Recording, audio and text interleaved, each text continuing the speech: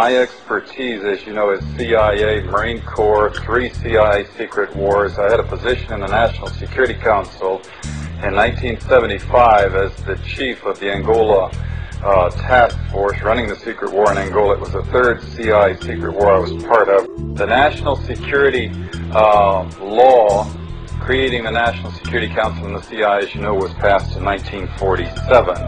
The CIA was given this charter to perform such other duties and function as might be necessary to the national security interests, and given a vague authority to protect its sources and methods. I think it was in the mid-'80s that I coined this phrase, the Third World War, because in my research I realized that we were not attacking the Soviet Union and the CIA's activities. We were attacking people in the Third World. And I'm going to just quickly, in the interest of time, just give you a little sense of what that means, this Third World War. Basically, it's the third, I believe, in terms of loss of life and human destruction, the third bloodiest war in all of history. They undertake to run operations in every corner of the globe.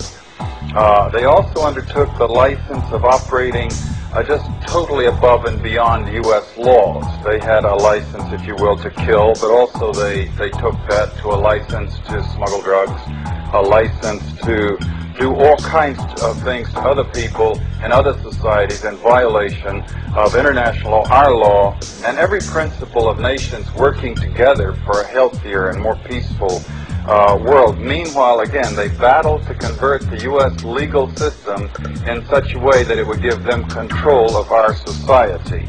Now, we have massive documentation of what they call the secret wars of the CIA. We don't have to guess or speculate.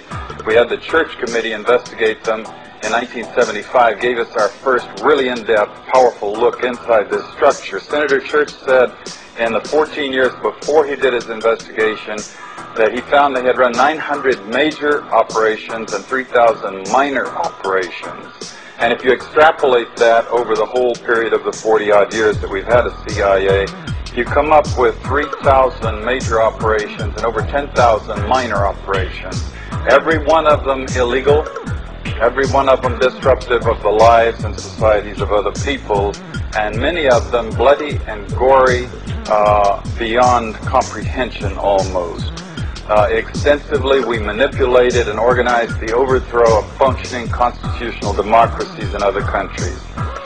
We organized secret armies and directed them to fight in just about every continent in the world. We encouraged ethnic minorities to rise up and fight. People like the Mosquito Indians in Nicaragua, the Kurds in the Middle East, the Monks in Southeast Asia. And of course, we have organized, and we still do, and fund death squads in countries around the world, like the Treasury Police in El Salvador, which are responsible for most of the killing of the 50,000 people just in the 80s, and there was 70,000 before that. And orchestration, CIA secret teams, and propaganda led us directly into the Korean War. We were attacking China from the islands Quemoy, Matsu, Thailand, Tibet. A lot of drug trafficking involved in this, by the way, until eventually we convinced ourselves to fight the Chinese in Korea. And we had the Korean War, and 1 million people were killed.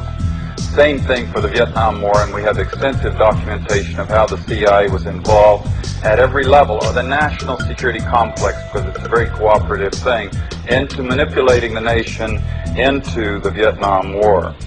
And we wound up creating the Golden Triangle, in which the CIA, Air America airplanes were flying in arms to our allies and flying back out with the heroin.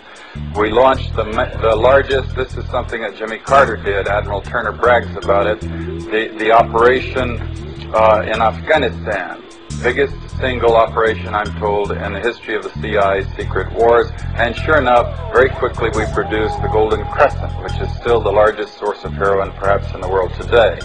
And trying to summarize this Third World War that the CIA, the U.S. national security complex with the military all interwoven in it in many different ways, has been waging. Let me just put it this way. The best heads that I coordinate with studying this thing, we count at least minimum figure 6 million people who've been killed in this long 40-year war that we've waged against the people of the Third World. These are not Soviets. We have not been parachuting teams into the Soviet Union to kill and hurt and maim people, especially not since 1954 when they developed actually a capability of dropping atomic weapons on the United States. They aren't British, French, Swedes, Swiss, Belgians. We don't do bloody, gory operations in the countries of Europe. These are all people of the Third World. They're people of countries like the Congo, Vietnam, Cambodia, Indonesia, Nicaragua, where conspicuously they nor their governments do not have the capability of doing any physical hurt to the United States. They don't have ICBMs, they don't have armies or navies. They could not hurt us if they wanted to. There has rarely been any evidence that they really wanted to, and that in fact is perhaps the whole point. If they had had ICBMs, we probably wouldn't have done the things to them for fear of retaliation. Cheap shots, if you will, killing people of other countries of the world who cannot defend themselves under the guise of secrecy and under the rubric of national security.